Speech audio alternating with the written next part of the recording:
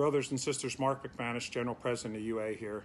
You know, in these troubling times that we're sitting in right now, I figured I would address the membership the best that I could, and the best way that I could is talking to you directly. You know, we are trying to work with our local unions the best we can and stay in communication. Communication's the biggest word and the biggest gift that we can give right now. But we're working with the local unions and providing them with everything that we can get from a national level. We're working with the national building trades. We're working with the AFL-CIO. We're working with elected leaders and politicians and the CDC and everyone in between. Anyone that has information that's good, credible information, we're trying to share that down to the local union level as well. You know, our greatest concern and your greatest concern is the health and well-being of our membership, and quite frankly, the citizens that we protect every day. But our membership is first and foremost. You've heard this over and over, and maybe ad nauseum, but it needs to be repeated and repeated often. Wash your hands. Wash your hands as many times as you can humanly possibly do it, especially in the jobs and the things that we do as construction workers. You know, high-touch areas, doorknobs and banisters and cell phones that we just touch so often we don't even realize we're touching it. And computers and laptops. Continue to clean those surfaces the best way that we can. Social distancing. It's a word I never heard of. Probably most of us never heard a week ago, 2 weeks ago. But, you know, quite honestly, it's just not something to be said. It's something to be acted upon. The social distancing needs to happen, and we need to keep ourselves separated the best way that we can, humanly possible. You know, that's the answer to a lot of these things that are unknown to us as well. And listen to the CDC. Get the good information from reliable sources, the government and the doctors producing the right information out to us rather than just, you know, the anonymous Facebook posts or whatever else that is. Look for real information if you have some free time. Don't get all consumed by it. Just do your daily habits the way you need to do and we'll be good. Listen, we're a 130-year organization as well here, and we've been through it all and we've said it all, but, you know, a couple world wars, and Korea and Vietnam and 9/11 and famine and depression between all those different things. We're resilient folks in the two countries that we represent. We will come back. It may be a whole lot longer than we think it's going to be, and there's going to be wreckage and damage, and this is going to get worse. No leader ever wants to tell you this beforehand, but it's going to get worse before it gets better, and we're going to see where it's at. But we're going to come through on the other side of 130 years, and we're going to be the folks that are going to rebuild these two nations. You know that. We've done it every single time. And we're going to rebuild the hospital systems and the pharmaceutical systems and the waterways and the wastewater treatment plants and the nuclear plants and everything that we do and we brag about, and I get to brag about it for you. We are the front lines of this thing going forward. So be proud about that, but we need to be healthy and we need to be smart in these times, and we need to be calm the best that we can as well. The members of these two great countries is our backbone. You know, but I need a couple things from you. And I'm looking down here at a couple notes. And a couple things that I really need with you is check in with the retiree. You know, check in on Facebook with them. Check in on FaceTime with them. Give them an email. Give them a text. Old-fashioned. Pick up a phone and give a call to a retiree of a member of your local. And certainly look after the elder folks in your own families as well. But that matters. And listen, construction workers in general, and UA more than anything else, we're tough guys, right? We think we're tough guys, but we're not so tough with a virus like this. If you're not feeling right, if you're not feeling the best way that you should, you don't have to be paranoid about it, and you're not going to be accused of being paranoid. Get yourself checked out. Take care of yourselves. We ignore the doctor sometimes. We have aches and pains. We go to work when things aren't always feeling great because that's what we do for a living.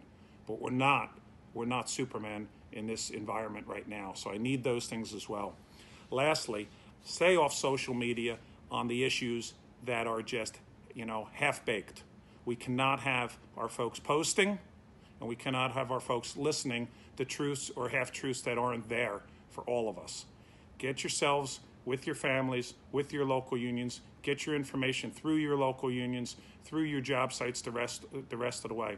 The social media aspect of this is just ramming up exponentially, and as people stay home more and more and more, that's going to explode even more naturally. So just filter what you're doing in your own lives on social media. Be careful of what you post if it's not 100% correct, you know? The last is we're working on legislation as we speak. We're pushing Chuck Schumer, McConnell, directly to the President of the United States right at this moment on unemployment. That's where we need it. We need it in unemployment benefits to extend the unemployment to folks who are employed, who are getting unemployed, get that number higher per week, get it a longer way. The federal government is throwing money around left and right to a whole lot of industries, and they very well may be doing the right thing. But the industries that we're worried about is the workers who built America, our pension plans. We're working on that as well, too. The pension plans right now need to get fixed, or we're going to get left on the side of the road like we were after 9/11. We were left on the side of the road after 08 and 09. I'm engaged with President Trump and President McGarvey on these issues on the pension immediately and the unemployment benefits. Do I know where they're coming out? They're changing minute by minute.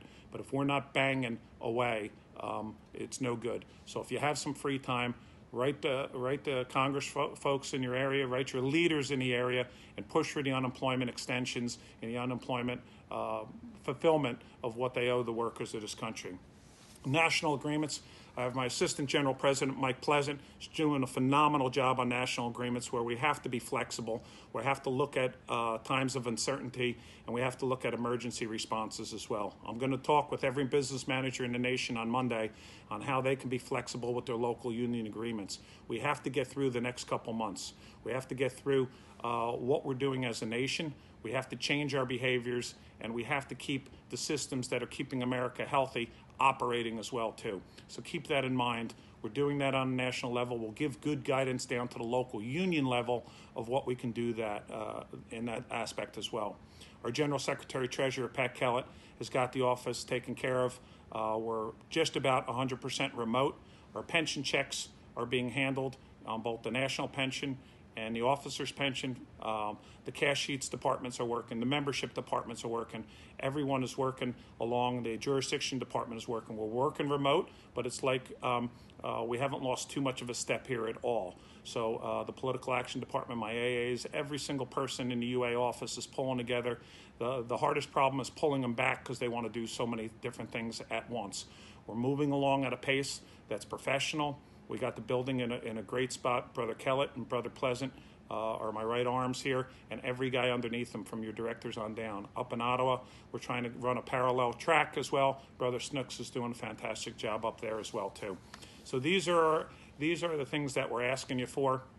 A final shout out is to our Director of Safety, Cheryl Ambrose. She's producing really, really good documentation for me and to educate myself and to educate the officers along with AA, Brad Karbowski. And we're sending this out in real time to the local unions on what is up to date. Right now, what I know of, and maybe we keep in our thoughts and prayers, I think we have a member about 11-day isolated up in 32, local 32 in the great state of Washington, and maybe 2 more folks that are headed for isolation. And an HVAC tech, I believe, in New Jersey, not sure, at a local union, just a couple days. That's 2 positives. We have a lot of job sites where folks have been positive and people are just getting tested. This is going to grow, folks. This is going to grow a whole lot. But let's keep them in our thoughts and our prayers, and keep the United Association in your thoughts and prayers and our 2 great countries. Thanks for listening.